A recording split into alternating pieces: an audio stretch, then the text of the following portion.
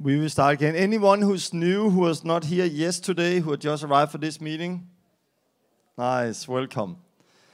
Just an update, we had a really good meeting yesterday. A lot of things happened. We were talking about discipleship, how to heal the sick. We were talking about Luke chapter 10. And yesterday I talked a little about walking in the things God had prepared for us to walk in. Was a good day yesterday? Yeah. Today we are going to continue and we are going to look at the gospel first, and then I'm going to share the gospel with you afterwards. And then we are going to have baptism this afternoon at 2 o'clock down in the back here. There's a big sea. We're going to have baptism there. And then after baptism there will still be possibility to go with teams out on the street. And then we will meet tonight, where I'm going to continue a little what I talked about yesterday. So hope you're ready. For you who have already been on those Kickstarts before, the first lesson here, I'm going to talk about the gospel, but I will do a little different this time, I think. Well, I am, because just 5 minutes ago on the way here, I got an idea.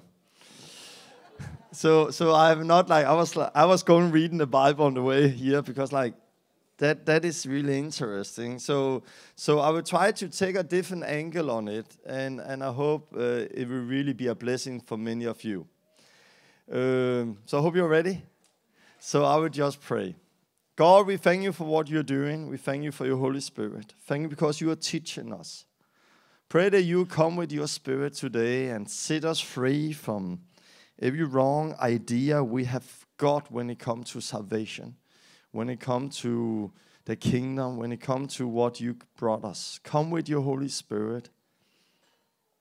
Help me to share this word in the name of Jesus. Amen.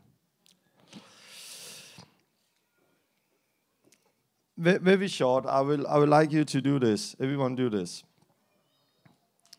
And we are used to doing this without thinking a lot of what we are doing. Can you come up and can you come up? And I just want to illustrate something before I start. Can you stand there? And you stand there and just do like this. And everyone, keep your hands like this. You're not allowed to move your hands before I say, now you can move it. And if I see you move your hand before time, I'm going to point you out and you're going to be ashamed in front of everyone else. If I look at the hands here, no, sorry, I actually need another person. You can sit down. You can sit down. You can sit down. I need, no, you just stand there. Just stand there. Do like this. I'm just looking at your hand. I need you. Can you stand there? Okay, do like, stand there. There. Do like this. Okay, if I look now at their hands, he have his right thumb in the top. She have the left thumb in the top. How many have the right thumb in the top like him? Up with your hand and down. How many have the left thumb in the top? Up with your hand, down.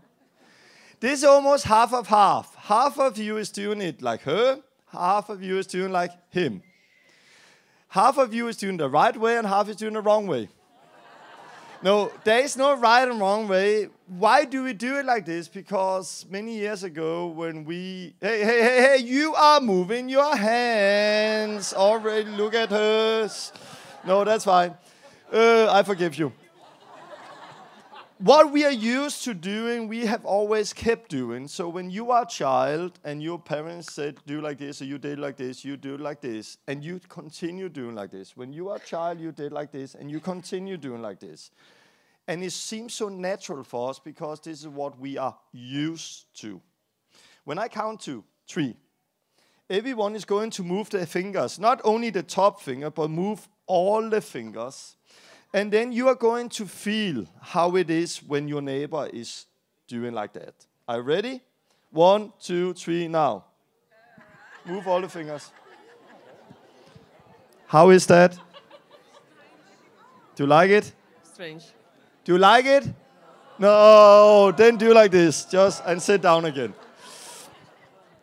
What I want to illustrate here is that suddenly we are... Let's say the power of tradition. We are used to doing it one way, and we think that that is the only natural way because it feels right. Because we don't know anything else. Not knowing that there is another way to do it. If we from 1 second is going to change from 1 second to another, it feels weird. Because we are used to something else. It's okay. This is not important if you do it the right way like I do, or the wrong way like some of you do. This is not important how you do it, but it's important how you understand the gospel. And I would just say that the problem with being deceived is that you don't know you are deceived. That is the problem, being deceived. That is the whole thing of being deceived. You are not aware you are deceived. And we grow up in a church culture where we are used to doing it one way, and it feels so natural because this is what we know. This is what we have heard. And we as believers, we are very fast to stand there and say, hey, look at Jehovah's Witnesses out there. They are wrong. Mormons, they are wrong. Look at Islam, they are wrong. Yes, but what about looking at ourselves at one time? Because the church denomination you got saved into, how you got introduced, if it was Catholic, you think that is the only right way. If it was Lutheran, you think it's the only right way. If it was Pentecostal, if it was baptism, you often think this is the only right way. Why? Because this is what you are used to and what you think everyone else is doing.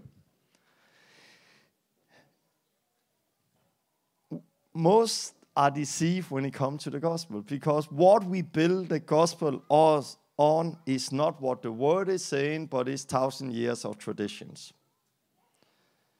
Like how many in this room got baptized as a baby? Look at that. That is tradition. If we go in and look at it, there was no baby baptism the first many 100 years. But then tradition crept in. First, in tradition, they baptized. Baptized mean immersed. They got immersed. But then at one time in church history, different ideas came in, and one time the idea came in, if you one time sin after you are baptized, you are lost forever. So people now lay out baptism to the end, just before they're going to die. So now baptism became sick people on the deathbed, because they don't want to get baptized too early, because if you sin after you're baptized, you are lost. So now it became sick people on the deathbed who was baptized. What did they do then? It's not easy to take a sick person down in water. So a cardinal in the 700s agreed that, okay, baptism now is sprinkling of water on the head, but only when you are laying in bed. But a few hundred years, that became the norm. And now, all of us who lift our hands, we got sprinkling of water on the head. Why? Because a cardinal in 752 decided something, and somebody else in 1350 decided something else. And now we got baptized with sprinkling. What about baby baptism? We have a state church religion. It started there. The Catholic Church became a state religion. And you cannot have state religion without every member in that state become member of that religion. And there is where baby baptism come in. And Martin Luther maybe reformed the Catholic Church, but not back to the Bible. We have the Lutheran Church today. Why do I got baptized as a baby in Lutheran Church? Because in year 300 and something, we have Constantine, and later we got the Catholic Church, and many 100 years of tradition, and we ended up with the Catholic Church the way it is today. And then we got Martin Luther, who tried to reform the church, who did not reform the church, and then we got the Lutheran Church, and we got the Dutch Reformation, and all of that. And now we have many 100 people here who lift their hands, who got baptized as a baby with sprinkling of water. It's not Bible, it's not biblical. They did not do it in the early church, in the book of Acts. It's traditions. Another tradition is the whole sinner's prayer. How do you get saved? What is salvation? And I can see a tradition that really crept in. And this is somehow even newer. That had to do in the 60s in America when they start with the big campaigns where meetings became about getting people saved. The gospel, we think today the gospel is about getting people saved here and now. Here and now. Like we have one meeting. Okay, I need to be sure that you are saved here and now. And if you do the right thing here and now in this second, congratulations, you are saved. Congratulations, you are born again. And it don't matter so much what happened after, because you are saved. This is the lie like the Lutheran church. I got told in the Lutheran church, I got baptized as a baby, I went to heaven no matter how I live. So for me, it was not about how you lived, it was about what you did as a baby. Like that water on the head in a building called church should make a difference in all eternity. We know that is wrong today. I think most people in this room know it's wrong today, that you are saved, you are born again, if you are a baby and get water on the head in Lutheran Catholic Church. We agree in that. Do we? I think most people see how weird that is. Like, it's weird. I know people in the Lutheran Church in Denmark, they would rather have I've heard people who rather have their kids go out and take drugs and live as prostitutes. At least they're saved because they got water on the head. The worst thing they can do is get baptized again with immersion, because then they cancel the first baptism and then are lost. That is weird. That is weird. But what about the rest? What about how we are preaching the gospel today? We are preaching a gospel where it's all about salvation. If you do this right now, in this moment, you are guaranteed you are going to heaven forever. And we are preaching a gospel of salvation. I don't see that in the Bible. They will not preach a gospel of salvation. They will preach a gospel about following Christ. Yes, a fruit of that is, of course, salvation. But they are not so much focused on that first second, here and now. They are focused on that road that was leading to something. Jesus is the road that lead to something. It's all about the road. What road? Jesus in Matthew here is saying in Matthew 7,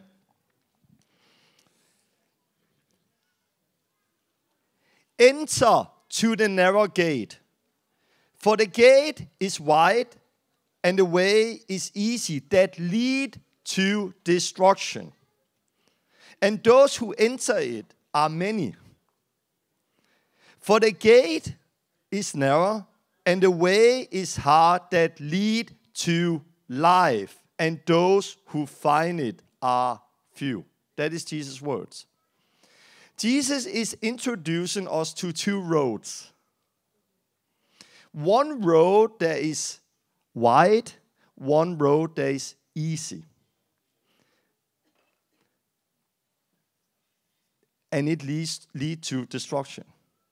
And most people will go there. Then there is another road that is narrow and that is hard, that lead to life. And because it's narrow, it's because it's hard, there's only a few who enter there. What in your mindset, what is the broad road and what is the narrow road in percentage? Let's say it like that. The broad road is that 51% that's following that, and the narrow road that is 49%. Then it's a little broader than it's a little narrow. How many percentage will we sit on if we should say how many are following one road and how many is following the other road? In the early church, they did not have the New Testament like we have, but they have the Old Testament. And they were preaching out of the Old Testament. If we look at strong pictures of salvation in the Old Testament, there was the ark. Noah and the ark. There is a picture of the Baptist that now save us. Peter, chapter 3. How many lived at the time at Noah? We don't know. Some people say millions. Other people actually say billion at the time. became many hundred years, and they got many kids. Let's say there was 1 billion. How many got saved? 8. How many percent is that?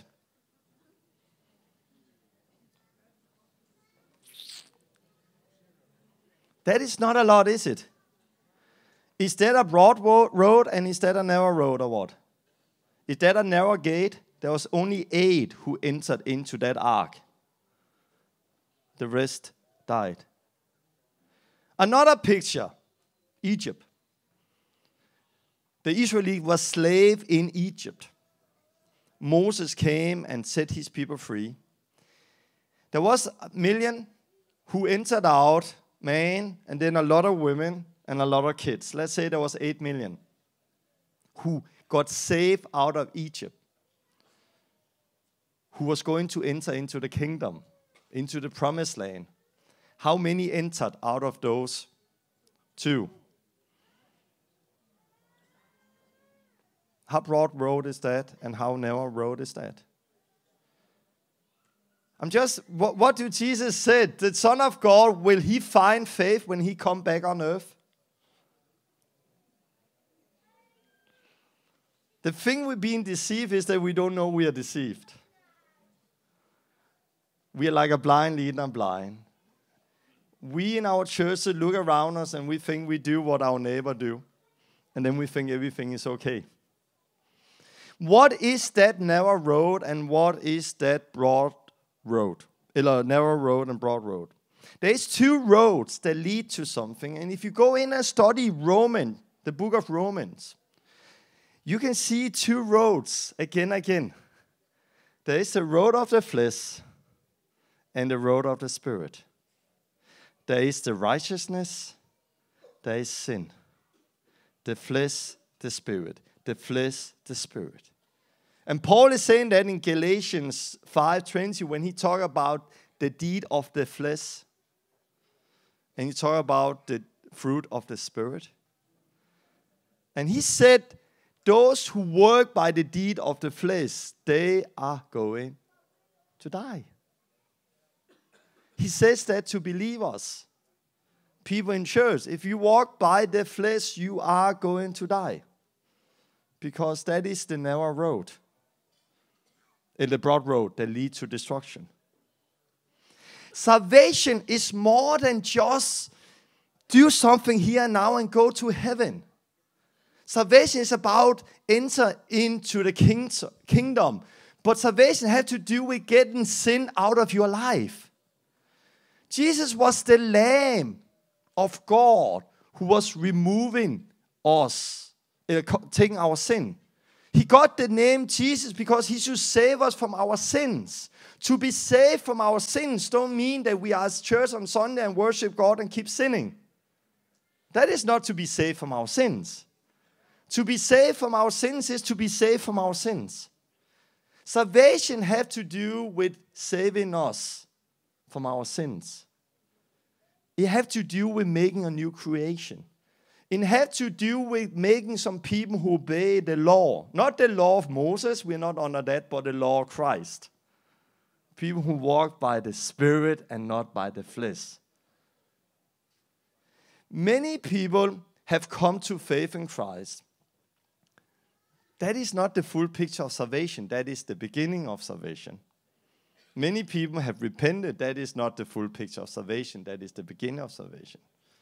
Many people even got baptized. That is not the full picture of salvation. That is the beginning of salvation. It's all about becoming a new creation. It's all about walking by the Spirit and not by the flesh. And the picture we see very clear, what road is it that leads to salvation? The Old Testament, we have the Egypt. They were captured. The Israelites were captured in Egypt as slave. This is a picture of you and me today. We were slaves to this world. We were in this world. We were bound as slaves to sin. And we could not free ourselves because we were slaves. Then God sent Moses. There's a picture of Christ. And he came to Pharaoh, to Satan, and said, "Let my people go." and he didn't do it. Then we saw the signs and the wonders. But Satan was fighting. But in the end, the firstborn died. A picture of Jesus. The firstborn died. The deaf walked through the city. But those people who took the lamb, slaughtered the lamb, and took their blood over the door, deaf do not enter, deaf walked by. They got saved that day from death by the blood of Jesus. They got saved that day from Egypt, out of this world. And when they came out, millions of people, they were rejoicing. They were celebrating. They were happy. Why? Because they had been slaved and now they are not slaves anymore. So they came out rejoicing and happy. We are free, we are free, we are free. But that is not the full picture of salvation. That was just the beginning of salvation. If they have stopped there and said, now we are saved, they have been lost. Because they were not saved yet. They have yet not entered into the promised land. There was a road they need to walk. So after they got saved out of Egypt, short time after, Pharaoh changed his mind, so he sent his army after the Israelites. And short time after, they were like, oh no, we are going to die, we are going to die, we are going to die. Because now the army came after them. And they stood there and did not know what to do. So they were saved out of Egypt, but now they needed to get saved one more time. They needed to get saved from Egypt, from that army. How did they get saved again? Through the water, through the baptism. They went down to the Red Sea and went on the other side. But when they came out of that water, their old life followed them. But the old life got drowned in the water. And they came up on the other side and they rejoiced with music and celebrating and praising God. Hallelujah. Praise God. We are saved. We are saved. Never again we are going to look back at the old life and think, when are they going to come and kill us? Never again we need to fear what happened that, because it's over, it's out, it's drowned, it's gone. We are now free. We are safe. We are safe from our sins. We are safe from our past. We are safe from everything that kept us captured in so many years. But we still remember that those people who that day celebrated, we are saved, we are saved, we are saved, they got killed. And only a few entered into the promised land. Because after that salvation, they needed to learn to walk by the Spirit, by the cloud and the pillar of light. And what happened there? If you go to 1 Corinthians chapter 9, you can read that what happened with them. It's written down in chapter 10. It's written down for us who live today. That we should not do the same as they did. And Paul, he says here, do you not know that in a race all is running, but only one received the prize? So run that you may obtain it. Every athlete exercise self-control in all things. They do it to receive a crown that is going to disappear, but we are going to do it for a crown that is never going to disappear. I do not be like a boxer hidden in the air, but I discipline my body and keep it under control. lest after preaching to order, I myself shall be disqualified. And then he came with that example of the Israelite. Salvation is nearer now than we came to faith, the Bible says. We are saved, but we get saved, but it's the one who keep on to the end who shall be saved. When you said yes to Jesus, he put you on a road. It's a narrow road. He's the door. It's not everyone who start that walk who's going to enter into the kingdom. It's everyone who's going to finish that walk who's going to enter into the kingdom. If I should preach to somebody who was going to just take the first step of salvation and die today and go to heaven tomorrow, there is no need of preaching baptism, maybe, or Holy Spirit, or continuing Christ. Why? They're going to die in a few minutes. I would just say, cry to Jesus, shout to Jesus, repent with everything you have in you. He's the one. He's salvation. You're going to die in 2 minutes. We hope that they really give everything to him and he received them. But we are not called to just preach, do this and go to heaven. We are called to preach the road. And if you say that it's just enough to believe in God and ask Jesus to your heart, you can make sure that those people are not going to enter into the heaven. Because they will maybe start believing, but they think that was all. I have it now. And then they will sit down, and short time later, they will fall away. We need to preach a radical gospel. We need to preach a gospel where it's about entering into the kingdom. And the truth is that in a room like this, there's only a few who are going to do it.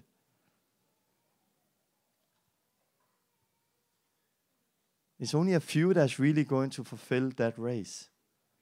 Because we have heard a wrong gospel. We have heard it's so easy. Just believe in Jesus and you are saved. Just get some water on your head as a baby, you are saved. Or just get baptized in a Baptist church and you are saved. How do you know that? It's about walking by the Spirit. It's about killing flesh in your life. It's about living a holy life.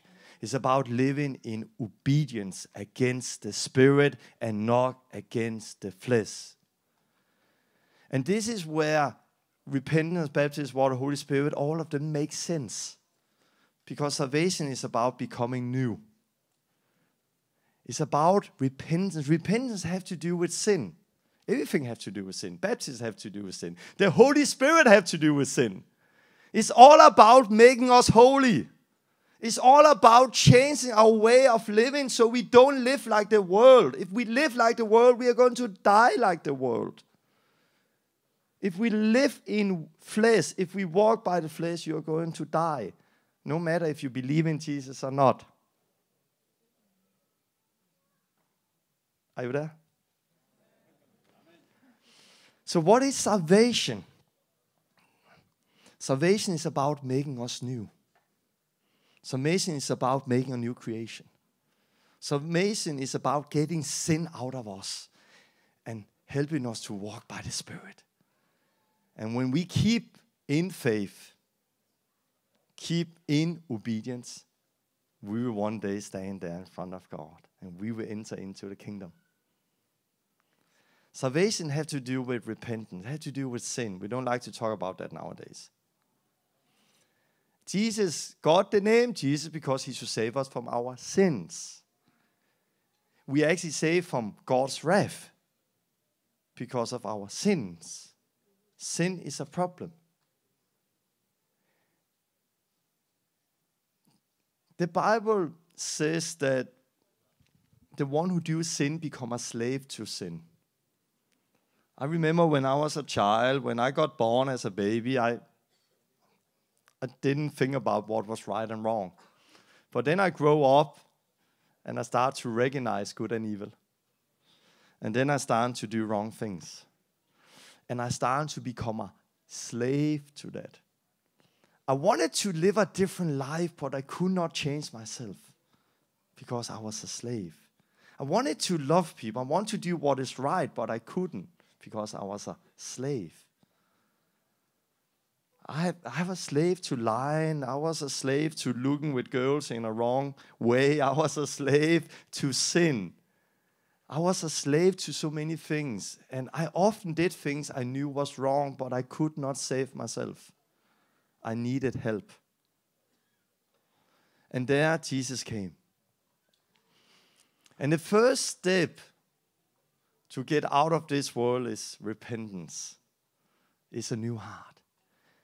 And that is to really recognize what sin is. And actually it took me some years because I heard about Jesus, I repented, but it was first some years later I really understood how sin is sinful.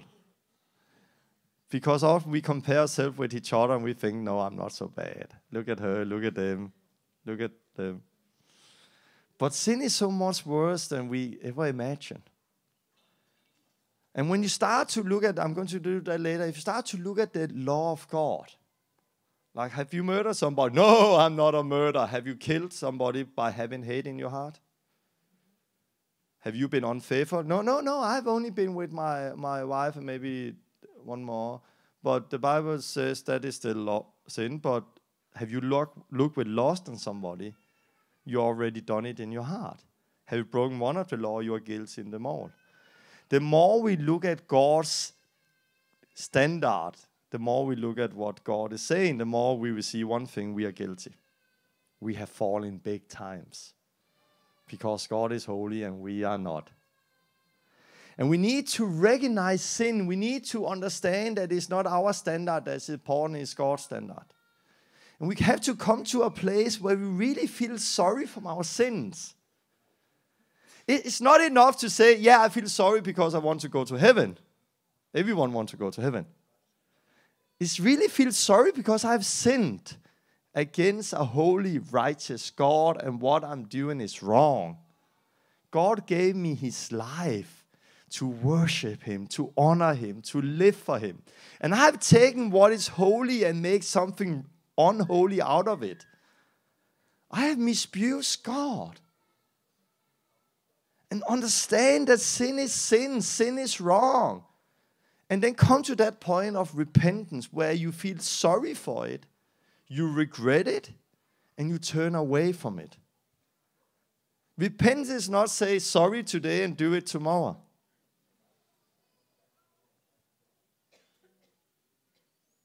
It's really feel sorry and then repent. And in that deep repentance and feel sorry, something is changing inside of you. God is going to change your heart. God is going to make your conscience new again. And I remember we are so used to sin. It come in slowly. I remember before I was a Christian, there was movies I saw all the time. I love it. I love it. And then I repented. I turned away and I got a new conscience. And then when I put that movie on to see one of my favorite movies, I was used to loving it. I love it. And then I put it on now and suddenly I'm like, I hate it. I hate it. Look, I don't want to see it anymore. I felt inside of me it was wrong. Why? Because suddenly my eyes have been opened. I could see now how sinful it was. The same with my music. I was used to listen to music that was really off. That was really demonic. You maybe not call it demonic, but what, I don't know. It's just what young people listen to nowadays. And I was used to listening. I didn't have problem, but when I really saw good and evil, when I repented, God gave me a new heart. Then when I put that music on, let's throw the DVDs out. So I had a break DVDs party at home. I broke 200 DVDs. Actually, a half year later, I found still DVD pieces in my house. That showed that I don't clean enough. Things changed. I stopped thinking like I did before. I started to think different. I stopped walking like I walked before. I started to walk different. I was used to walking by my flesh. on the broad road. But now I enter into the narrow road. I start to walk by the Spirit instead. But it was not enough. Some people have repented. Some people come to faith. And they think, I'm safe now. No, it's only the beginning of salvation. Because I experienced this that the Israelites experienced. Short time after they came out of Egypt, Pharaoh and his soldiers came after them to take them back to captured, to jail. I experienced that because I experienced the freedom. And I was walking in freedom for some months, a year. But suddenly the old life started to come and take over again. It was like sin came in again. The old thing I before dealt with started to come in again. And I felt like I started to fight and fight and fight more to continue walking by the Spirit, and it was so difficult. And I experienced a battle inside of me. Like Paul is describing in Romans 7. The good things that I want to do, I do not do, and the bad things I don't want to do, I do, but it's not me, but sin who dwells in me. Romans 7:14, many people know that verse. In the churches today, it's being said that Romans 7:40 is the normal Christian life. If you have been taught that, you have been deceived. Paul, he's talking about how it was if you walk by the flesh. Because in Romans 6, he talks about how there is freedom in baptism. Because in baptism, you put off the old man who are bound to sin. You die for the old man. You die with Christ. You rise up with Christ. In baptism, you wash away sin. You experience forgiveness. There is so much freedom in that. And it's not only theology, it's something we should experience. Everything in Bible is experience, something to experience. It's not something we only said in our head. We should experience the freedom. We should experience the salvation. We should experience the Holy Spirit. And I remember I had a time in my life where I was fighting. I was like trying to live a good life, and then I fall back again.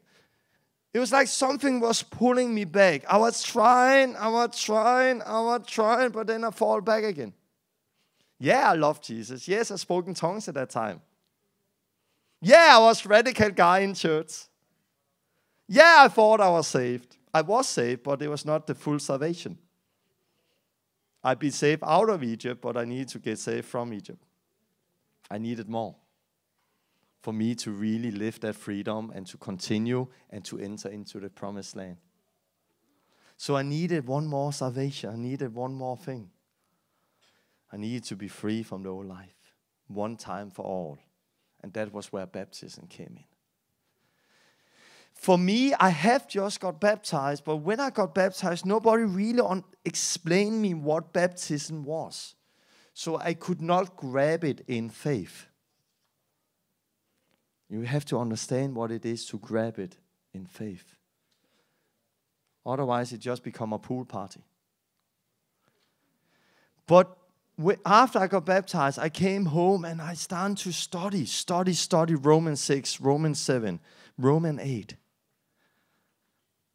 And in Romans 6, where it talked about baptism, we read something again and again that you are free from sin. You are not bound to sin. You are not a slave to sin. You are not under the law anymore. You are under grace. You are free. You are not bound. A new life. And I just read it again and again and again. And in the middle of that, suddenly it became clear, this is what baptism is. I'm free. I'm free, but if I'm free, I don't need to walk like that anymore. And when I got that revelation, I stood up and I said, yes, I'm free. And something changed in me. And that day I got saved one more time. I would say that day the new birth really took place. It took me 6 years to be born again. It could have happened the same day if we did what the Bible have said.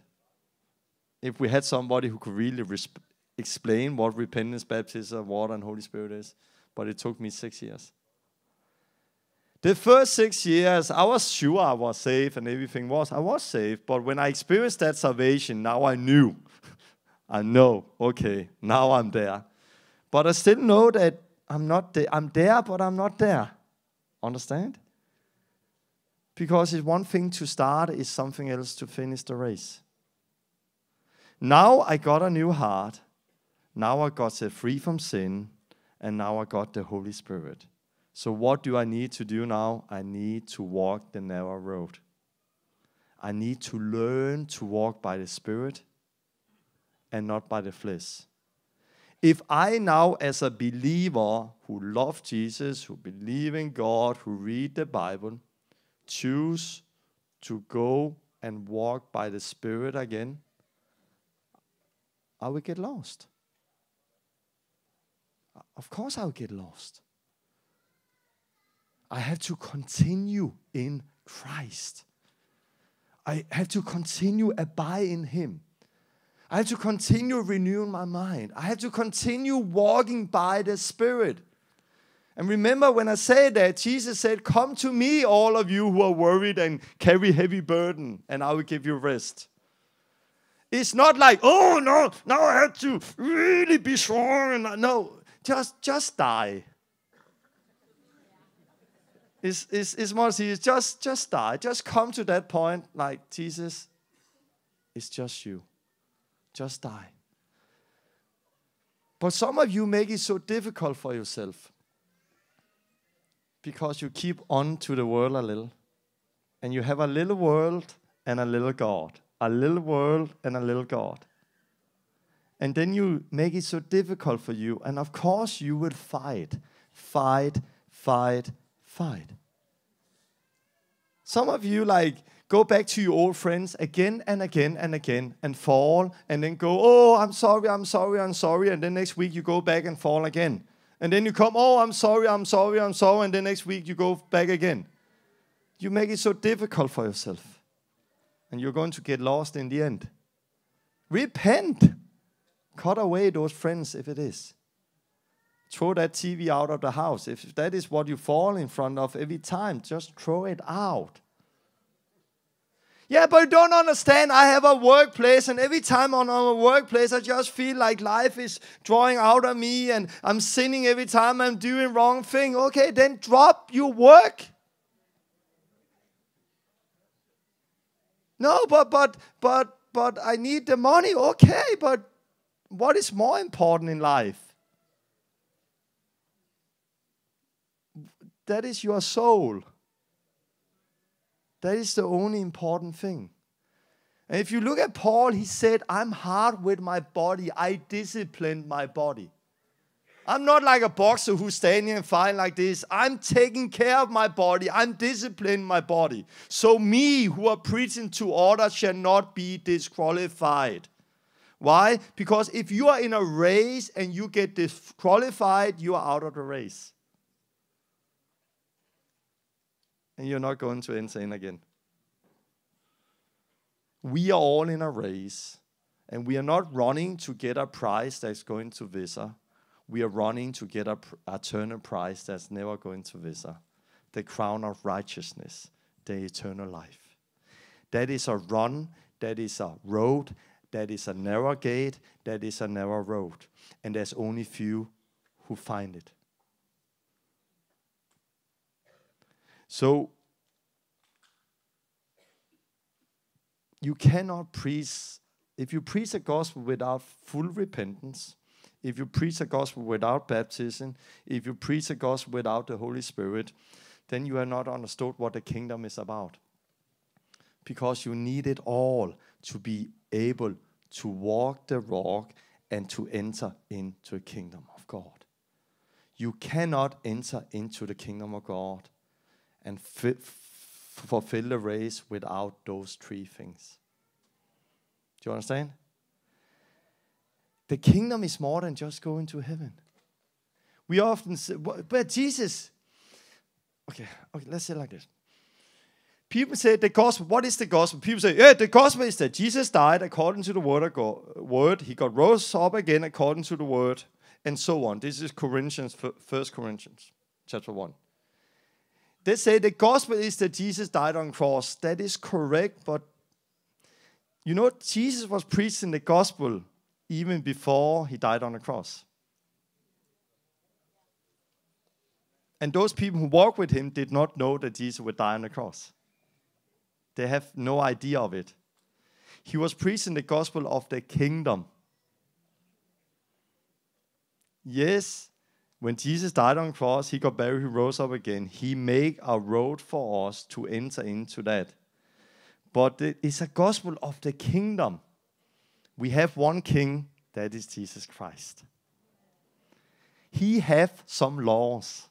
Like in every other kingdom, in every kingdom there is laws. And we need to obey the laws of our king. We are not under the law of Moses anymore, but that do not mean we are lawless and can live how we want to live. We are under the law of Christ. It's his word. Now he's our king, we are his servant, and we obey our master, our Lord. And by us obeying our master, our Lord, and live in obedience and faithfulness toward him, one day he will say to us, good, my faithful servant, you have been faithful in small things. Enter into my rest. Enter into my kingdom. I look forward to that day. I'm not there yet. So therefore, I need to keep sharp. And if I want people to enter in there together with me, I need to preach a radical gospel. If I just preach an easy gospel, hey, if you believe and have a faith and do this, then you are saved. I can get many decisions, but I will not get disciples who continue the race. And we have done a big mistake that we have lowered the standard. So now it's so easy to get saved. It's almost like it's so cheap. Salvation is so cheap, it costs you nothing. What? It costs God everything. It costs God his son. And we say it's so easy now and costs nothing. No, it will cost you everything. The one who holds on to his life is going to lose it. But the one who laid down his life for my sake is going to win it. If anyone wants to be my disciple, he needs to deny himself and take up his cross and follow me. This is how much it costs to follow Christ. It costs everything.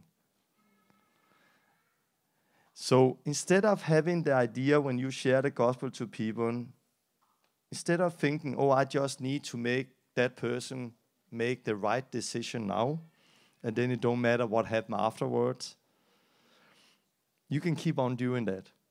And then you get many decisions, and one day we wake up and see how wrong we was, because we got many decisions, but none of them entered into the promised land. Instead, we should preach radical, we should preach clear, we should preach about not only about salvation, but about following Christ. Okay? I'll just pray. God, we thank you for what you're doing. I pray for this word that you will come and help us and set us free in our mindset when it comes to salvation. Help us to understand, Jesus, that it's about you. It's about obeying you. It's about believing in you. It's about following you. Jesus, you are the Lamb of God who came to save us from our sins. You came to remove sin for us. You died on that cross to set us free, to create a new man in us. That we, Jesus, through repentance, will experience a new heart. Through the baptism water, we'll experience a freedom from the old life, a freedom from sin. And through the Holy Spirit, we will learn to walk the new life. Not by the flesh like before, but walk a new life by the Spirit. And when we continue in you, Jesus, continue in faith, continue in obedience, one day we are going to enter into your kingdom. We are going to experience the eternal life. Help us to continue, Jesus. Help us to not be deceived. Help us to not walk the broad road, but help us to walk the narrow road, through the narrow gate. And we want to be one of those few who find it. We want to be one of those who keep in faith. So come with your Holy Spirit and help us to understand the gospel, to understand the word, and to live the freedom you have for us. In the name of Jesus we pray. Amen.